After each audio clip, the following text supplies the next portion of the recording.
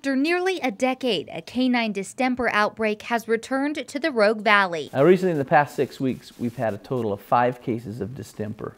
They've all been in the gray fox so far.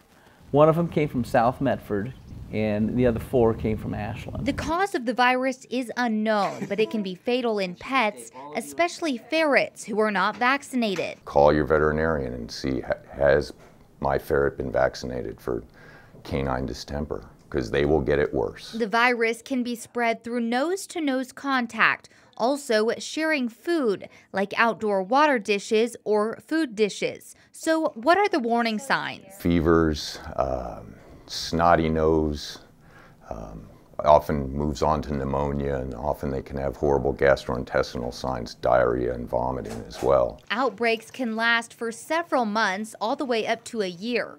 This East Medford Animal Hospital has been busy with pet owners calling to check on their animals' records. If you're worried, come and get one. Chances are, if your dog has had a vaccine, you won't have to worry about what's happening in the foxes. Unlike many vaccines, one distemper shot has been known to last at least 5 years, although vets do recommend updating every 3 years for precaution. In Medford, Courtney Olish, NBC5 News.